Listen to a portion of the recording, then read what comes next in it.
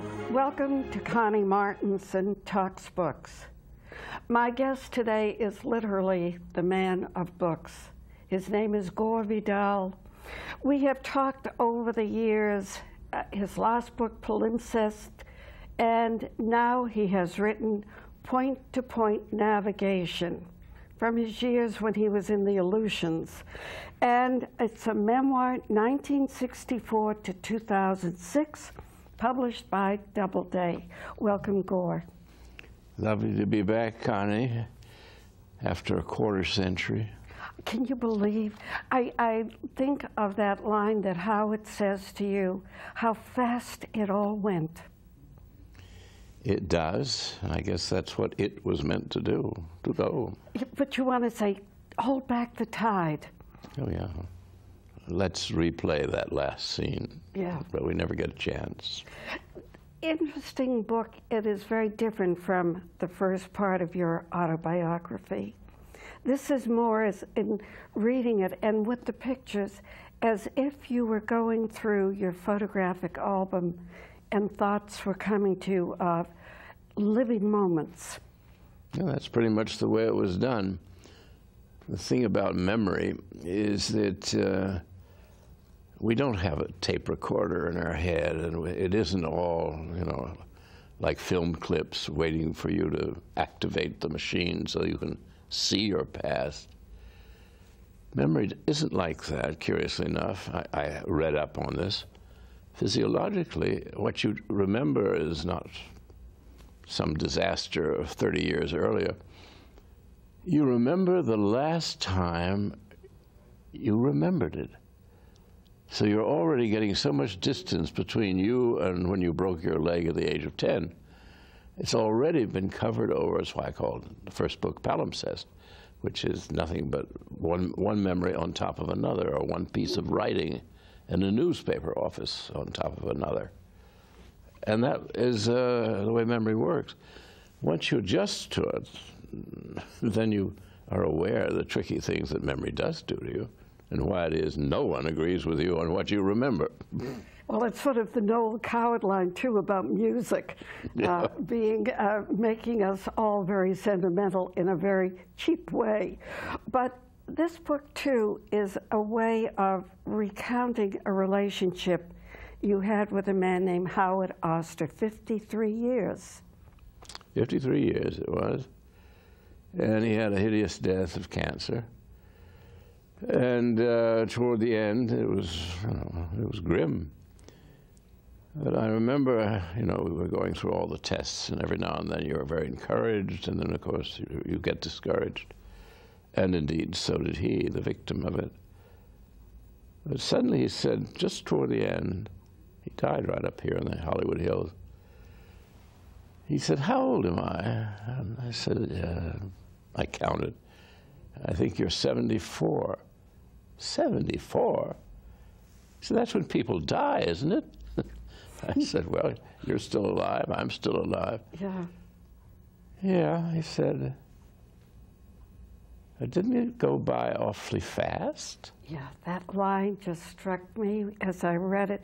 The other line you wrote there is about how those hospital, going through the hospital walls and through the labyrinths underneath. Yeah, and the fact that these would become so well known to you, more than even your own home phone number. No, you get very used to hospitals. And people would ask, well, why on earth, you know, we were very happy living in Italy. Why on earth do you have a house in Los Angeles, which I've had for 40 years? Not that I lived in it a great deal. I rented it out. But I said, well, one day the Cedars-Sinai years are going to come. Yeah. And when they do, I've got to be here. I can't do it out of Rome or out of Ravello. And with him, they came first, and then I am now, I have a titanium knee. Where was that done, the knee? It was Cedars-Sinai. Yeah. And a pretty good job.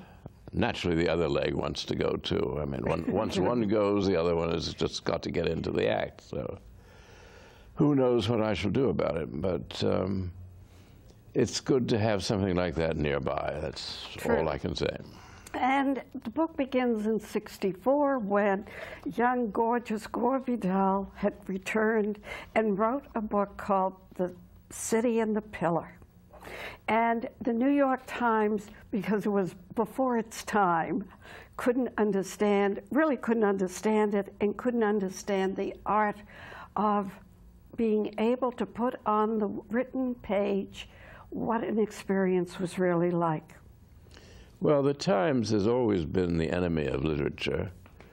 I sometimes think good government as well, having watched them not do their job during the recent years of the Bush administration. The Times has always been an enemy, not only of me, but of literature in general, truth in general. All the news that's fit to print. I mean, if there was ever an ironic, stupid motto, it was that for them. So I was blacked out after The City and the Pillar, which was 1948. There were 8 more books of mine which they would not review in the daily New York Times. Then finally, when I came back, then I went into theater and Broadway and movies. And at a certain point, I went back to novel writing with Julian. And their old daily reviewer came out of retirement to attack me. This was the #1 bestseller in the United States. I remember. And it was a famous book, and still goes on and on and on. And then I realized this is a bad newspaper. First of all, they don't fit the news. They don't print the news that is fit to print. They're grinding axes against people, groups, minorities that they don't like. And they hated just about everybody. Then they decided they hated liberalism. I love this. The right wing is so stupid in the United States that they think the New York Times is a liberal newspaper. Don't ask anybody who works there what they think about it. It's tightly controlled, and it's on the side of big money corporations. And I'm happy to say that their advertising revenues are down lower and lower each year. But in this book, it's a way of looking at America as I would see it, going lower, each step down where it is the lowest common denominator, where it is a world where people don't read. Well, how can you blame them? Our educational system for the general public, as people without money, is terrible. I mean, the history books, I monitor them every year. What are the latest American history books? Actually, they're getting rather better now, but they've taken a long time to get better. So you have a completely propagandized history of the United States. Well, the kids pick this up. They're not stupid. Yeah. They know these stories they're being told are not true. But they are finding information on the internet. They're picking it up there. I mean, it's still précis information. It's not in the in-depth that people used to write about or put in books. No, and even the New York Times, when it was still thought it was a serious paper, would occasionally get somebody whom they loathed, but to write about stem cell research or whatever, just to get something technically correct. But they don't do that. Let me hold up the picture of your study and the fact that there are many blue leather books that were Montaigne and not your own. That is true. That was my study in Italy, in Ravello. And that's where I wrote everything from Burr to Lincoln and so forth, right at that desk. And then I had 9,000 books in the house. I now have them all stacked up in my house out here, wondering where they're going to find a place to live because it's crowding me out. Isn't it awful to give away books? I just won't do it. Yeah, I mean, it's like giving a part of yourself away. How did you find the house in Ravello? Well, there was an advertisement in a newspaper called Il Messaggero, a Roman newspaper. And Howard had emphysema, which was the beginning of the cancer. And, of course, never stopped smoking. And I thought, we better get out of town where they have decent air, and they had beautiful air down there. Ravello is just opposite the island of Capri, which is the marvelous winds sweep through that area, and it's good air. A bit like Santa Monica or Catalina here. And we found it, went down, bought it, lived there for 40 years. And then he was struck down, and he had his first operation for cancer of the lung. Just found by accident. He had no symptoms during a general checkup. And after that, all operations are successes out here, as you know. Yeah. We got it all. We got it all, yeah, well. It came back in his brain as we were coming out of the pool in Ravello. Wonderful season, wonderful spring. And he was just walking along and went crashing on his face. And it affected the locomotion side of the brain, which I think is the right. And that's sort of when we knew the end was on its way. We couldn't fly back in a domestic international jet because the altitude and the pressures inside were so great. His brain would start to boil. It was filled with water. So we had finally to rent a plane to go skipping across the Atlantic Ocean, and finally made it from Naples to Burbank. And then it was from then on. As Gerard Manley Hopkins says in that lovely poem, it is the blight man was born for. It is Margaret you mourn for. Yeah. Well, it's the blight man was born for. We must all put up with it. It's in the cards. There is a beautiful chapter for anybody who's lost anyone where you talk about grief, Joan Didion, the fact that you don't heal. You may go on, but this thing about closure is bull. Absolute nonsense. And in fact, time heals nothing. Time only reminds you what you lost. Yeah. So think of other things generally. On another scale earlier, Arthur Miller and Death of a Salesman, the era in New York where you were all great young lions, Tennessee Williams, Truman Capote, William Styron. I mean, it was the glorious age of literature. Well, it was a good period, I guess. And I don't see much taking our place today, but who knows? Talent is about the same in ratio to the general population at any given time.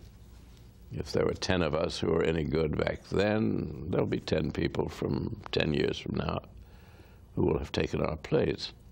But your stories about Tennessee Williams, whom you called the Bird. The glorious Bird. Yes. And he talked like this, and he'd go, yes, I have accepted your nickname for me, which I believe is kindly intended. I mean, Tennessee was paranoid beyond belief. If you said, good morning, Tennessee. Yeah. And why are you attacking me today? Yeah. Now, you did, we should say recently, you have played the part of Dalton Trumbo in the letters that he wrote to his son. I will say that while he was in jail, I used to play tennis, and Cleo Trumbo was a lovely woman, would come and play, and you would think, how do you survive with a husband in jail? Well, he turned out, he was not much of a script writer, but he certainly turned out to be one of the great letter writers. Mm-hmm. It was not just to his son, it was to all sorts of people. And he was the old American stock, and by God, he was not going to take anything from, and he was a bit of a racist, and anything from somebody like Parnell Thomas, whom he just regarded as this outrageous Mick, who was trying to talk to a Trumbo about patriotism. And he was so affronted by these people who he thought were appropriating our flag. Well, didn't Thomas end up in jail with Ring Lardner Jr.? Yes, he did. Yes, I mean, it's sort of like the irony of fate. So there is a God, at least there was then. Now, I'm holding up a picture. Oh, yes. This is? On the left, there's me in a movie called Fellini Roma. And then on this side, there's Fellini, the director himself. And it's the coldest nights in February in a little square off the Villa dei Coronari. And he is reenacting the festival of Noi Antri, which is what they hold in Trastevere in August. But we have to pretend, because he's off schedule as always, we have to pretend we're in August, so we're wearing August clothes. We're freezing to death. He's got a stove behind him. But Gorino, he's not cold. He's Noi Antri. It's Noi Antri. I said, it is not Noi Antri. This is awful. He was really quite I mean, he was, again, a genius. Great somebody genius. who comes through, and one never can forget the people at the end of his film running across the sand. Oh, and also, he was one of the great liars of all time. I mean, he was not a malicious one. He was a joyous one. And the one question he hated was why. And of course, journalists always made the mistake. Well, why, Maestro, are you writing about La Dolce Vita in Rome? Why? Because is there? Is Dolce? Is Vita? I write about Vita. I make film about Vita. And he would, he'd stall them. Then he'd tell such lies about everything. Something in the book, though, is a very, two things you say. One is that as a child, when you came back from the boarding school in Arizona, your mother and her husband at that point would not believe that the headmaster was a pederast. And then the fact that for 20 years you did not talk to your mother or speak to her. Well, not because of that. But because of Howard. Yeah. Well, I had realized that the one person I really disliked in my life was my mother. I was not alone in this. This was not an individual judgment. My father felt the same way, and he was the most easygoing man I've ever known. She was, I think a lot of it is racial. She was Anglo-Irish, and it is my experience that they are some of the meanest people on earth. They're from Ulster. Mm-hmm. We've had 11 presidents who were from Ulster, mostly like Andrew Jackson. I mean, he was an Indian killer, delighted in killing off people. I mean, he was pretty bad. Yeah. And a lot of the, I remember I was talking to, remember Breslin, the Irish writer? Jimmy Breslin. And we were talking about the Irish. He's Catholic Irish, I'm Protestant Irish. But he said, don't you hate it when in New York they say everybody's got a Jewish mother? I said, well, if I'm allowed to say so, yes, I do hate it, because our mothers are nothing like Jewish mothers who bore and smother their children to death. Our mothers torture us to death. Uh-huh. And the greatest thing they can do, and Breslin agreed, and he said they withdraw their love just at a crucial moment. Yeah. No. And they're not there when you need them. Couple of people in this book in our time. Your dear friend, Eleanor Roosevelt. Ah, yes. Well, she was a great influence on me, and I was her neighbor up in the Hudson Valley for the last 10 years of her life. And that house up there was, to me, your Tara, the Scarlett O'Hara Tara. Well, it was a beautiful, beautiful house. And I still dream about it, and rather wish I'd held on to it. But it was not to be. But Eleanor was, when I ran for Congress in 1960, she was right there helping every inch of the way. Yeah. And then you ran for the Senate here in California. And I wrote about, but that was totally, by then I was out of New York State. But I do remember they wanted me to run for the Senate in New York against Jack Javits, who was a Republican. Well, he was a Republican. Well, he's basically a Democrat who ran as a Republican and got elected all the time. And I knew I had no way of beating Jack, and I was writing Julian in Rome, and I'd gone back to novel writing, which I preferred. And then suddenly it was Alan Cranston, who was quite a good senator from out here. Mm-hmm. And Cranston said, "You know what you're getting yourself in for?" Because at one point it looked like I was winning. And I said, "Yeah, I think I do." He said, "Do you know, let's say you're elected now. This is 82. You have a 6-year term. But if you want to be reelected 6 years from now, you must get, somehow or other, $10,000 every week for the remaining weeks of 6 years." Incredible, isn't that? And that's 82, and now it's, of course, millions of dollars. And I can't ask people for money, so that was the end. Have to show the end papers of this book. Mrs. Phipps. Mrs. Phipps put this collage together from various newspapers. And there is my old friend Princess Margaret up at the top. Down at the bottom, directly below her, is her greatest fan, Sue Mengers, the famed agent. She rang me because she said she looked through the book. There was no mention of her in the index. Huh.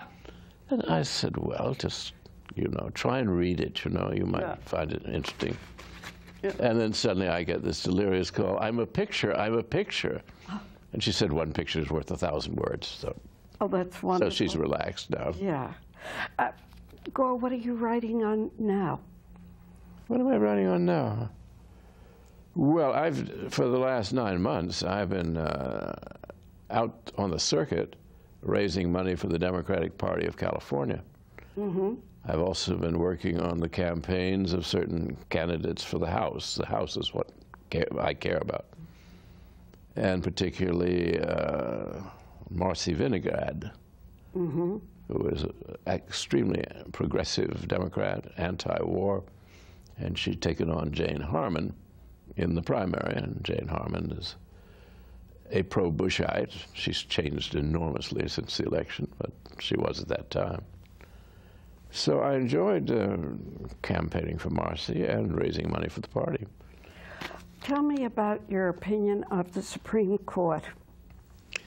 Well, I was just with an old classmate of mine from St. Albans, the prep school I went to in Washington, Episcopal, and he's called E. Barrett Prettyman, and he was Assistant Attorney General to Bobby Kennedy. And he should have been a judge by now, but the Republicans had blocked anyone like him. He's considered the greatest constitutional lawyer in Washington, D.C. He's argued over 90 cases before the Supreme Court. And every now and then I get a report from him when I can't stand what I'm reading in the papers. I ring him up, and I've just come from Washington, so I actually saw him. And he was commenting on the Scalia, Thomas, et cetera, court, and particularly the recent Chief Justice, what's he called? Gone out of my head. And he said, and he's been arguing before the court for many, many years, and he's lived through, and he was, I don't know, aide to one of the justices, as well as being Assistant Attorney General. And he said, I've never met so many vicious people. These are mean. They take joy in harming others. And I said, well, let's forget the personal aspect of it. What do they have against the Constitution? I think my answer historically was better than his. He's still a constitutional lawyer, and he can't make a case against the Supreme Court unless he's arguing before them, in which he's perfectly capable of saying what he thinks. Yeah. But his just general impression over the years of court watching, they've lost all idea of the separation of powers in the federal government. They don't seem to care. And the Republicans have been sending every candidate for a judgeship is worse than the one before. These are people who don't know any law. And yet, you in this book do, in a way, castigate Bobby Kennedy during that period when he was Attorney General, and that this may have been the cause of why the mafia, if they were the cause, assassinated Jack Kennedy. Yes, they were, and it was all due to Bobby trying to better his image, which was very low with the American people. All the American people knew about it. I'm talking now about 62, 63, as Jack is getting ready to run for his second term in 64. And Bobby was going to be campaign manager, but there was a little talk that Bobby might take Lyndon Johnson's place. Yeah. They'd have a Kennedy ticket. Thank God they didn't try for that. But he was, he thought he needed to build himself up in public relations because all he was known as the guy who went after Hoffa.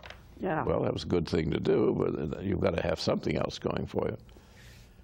So he made a lot of arrests of mafiosi up in Appalachia, where all the leaders of the mafia around the country had come together to pick the new head of the New York Mafia. Yeah. And he arrested a lot of people. And that was the result, the end result. Gore, thank you so very much. Will you autograph my book? It is a treasure of a book to read. It's a great pleasure. Thank you. If you'd like a copy of our newsletter, Good Books, send me a stamped, self-addressed envelope to Good Books, P.O. Box 69, 1640, Los Angeles, California, 90069. Look for our column in the Beverly Hills Courier, us on the web at www.conniemartinson.com, streamed every day at 9, 3, and 11:30 at night. And support your local library, because whatever you can do, libraries are our finest democratic institution in America. Anyone can go in today and get a library card and learn how to read or read better. We'll see you next time. Gore, thank you.